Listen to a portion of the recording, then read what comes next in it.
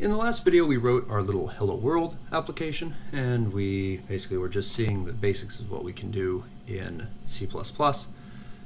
Now I want to explore things a little bit further, and so we're doing command line tools here. We're doing a compile with G++. Of course, as your programs get bigger, and we're not going to write a big program here, but we can at least explore how we would do it. When they get bigger, they need to be split across multiple files. You can't put everything inside of this one file. So, how do we do that? Well, I can simply create another CPP file. So I'm going to call this greet.cpp. And we're going to put a function in here, void greet, and I want to pass to this a string. We'll call it name. We'll come back and talk about how I should improve this in a later video. And I'm just going to cout hello name. Because I am using cout here, I need to include iostream, and I'm going to put a using statement here. Okay. So that is a greet.cpp file. And instead of saying hello world, I'm going to ask the user for their name,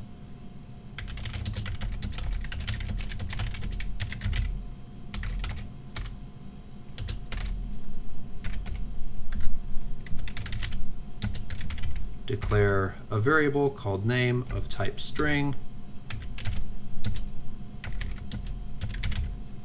and then read a value into it, and then I want to call greet and pass it name.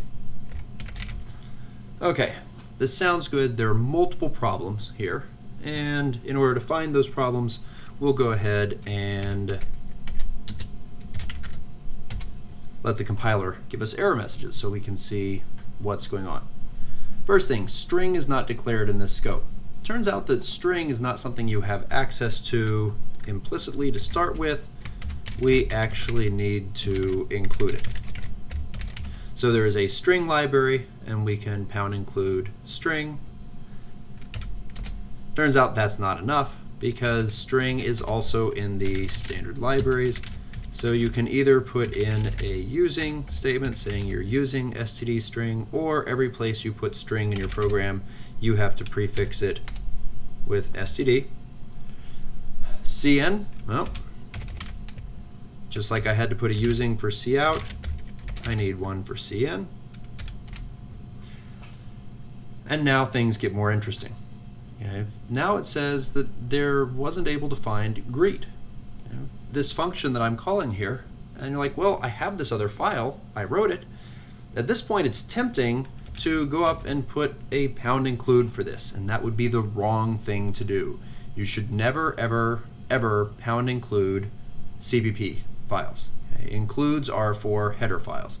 Okay, there actually are some techniques which are just for increasing compile speed, and they're weird techniques that you really shouldn't do on a regular basis. They should be done by automated tools. You should not be #including CPP files. CPP files are supposed to be source files. There are separate files, the header files, which we'll talk about in just a bit. Anyway, so I have this problem. It doesn't know about greet. Okay, so I can put in a, when I do the compiling, I can tell it to compile both hello world and greet. And I have errors again here. Well, you might remember that all these changes that I made dealing with things like string and whatnot, I didn't do those over here. #include string, using string. How happy is that now? Okay, it's almost there, but it's not quite. And the problem is that in C++, the compiler has to know about things before you use them. So when we go back to this hello world, when the compiler is running through this program and it gets to this line, it says basically, I've never seen greet before. It knows about cout, string, and cin because of these various pound includes. It does not know about greet. How are we going to tell it about greet? Well, one way is I could put the signature for greet right here. So I could put void greet string name. And that's sufficient. This will compile. However, that's kind of bad form because now I'm making some assumptions in my hello world, my main, about what the greet function looks like. And in general, what you really want to do is this is where the header files come in.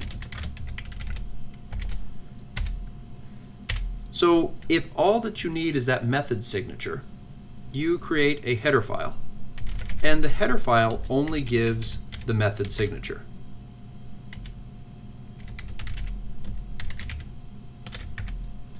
Okay. Problems here. Okay, in fact, I'll just go ahead and fix it instead of letting the compiler. I'm using string. This is a new file. Basically, you can't make assumptions about things being in other files appearing here. That's a bad thing to do. Anything that you use in a file needs to be included. Also, it's tempting to put in a using statement.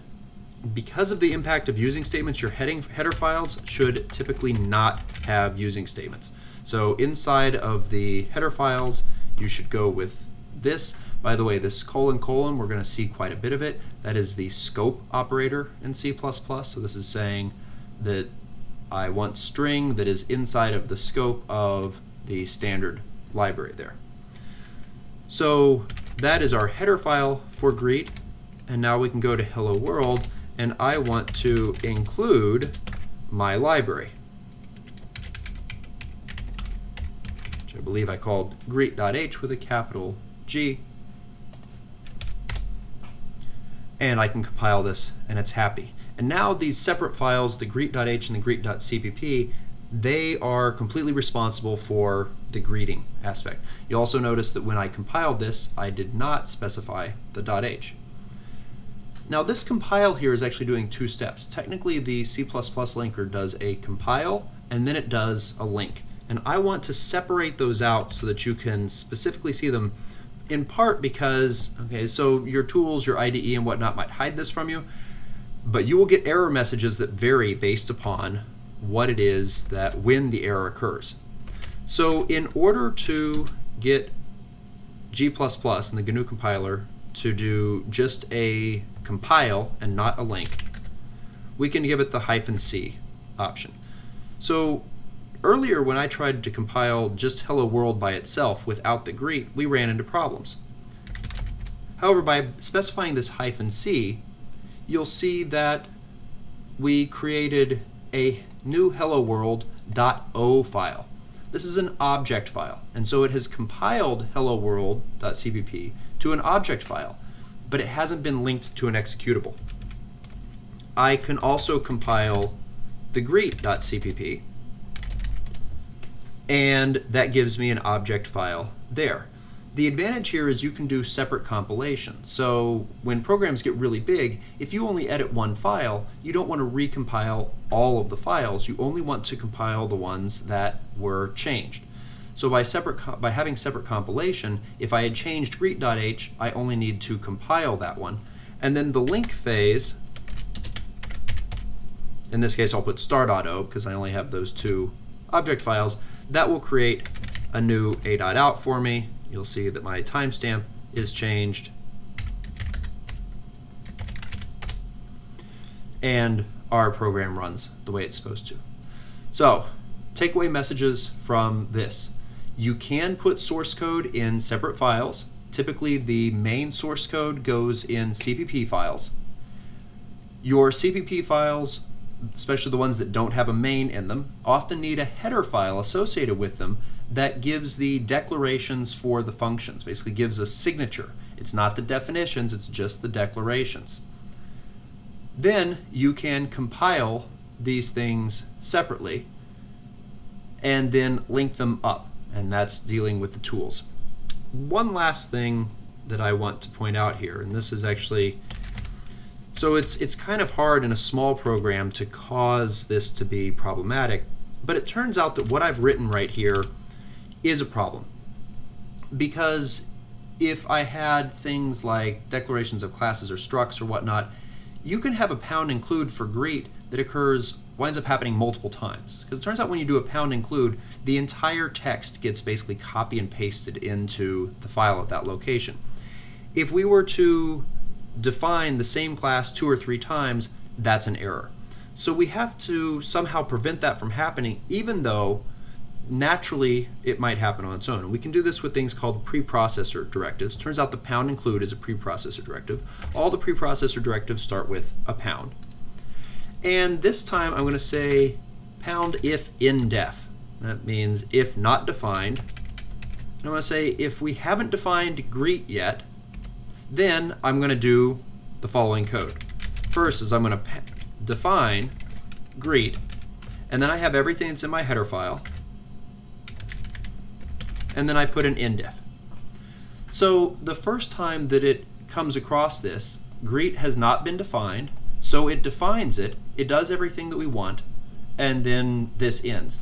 If we happen to include this file twice, and once again, while that might sound to you like it's a dumb thing, when you're in a larger project, your main file might include 2 other files, and each of those other files might include some third file.